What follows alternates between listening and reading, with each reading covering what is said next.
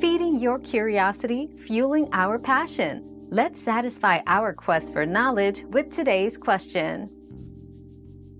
Hydration is key for preventing and helping to pass kidney stones. Aim for 8 to 10 glasses of water daily. Lemon juice helps to break down the stones due to its citric acid content. Drinking apple cider vinegar diluted in water can also assist. Limit salt and animal protein intake to reduce risks further. Always consult with a healthcare provider before trying new remedies. Our quest for knowledge never ends. Thanks for being part of today's discovery.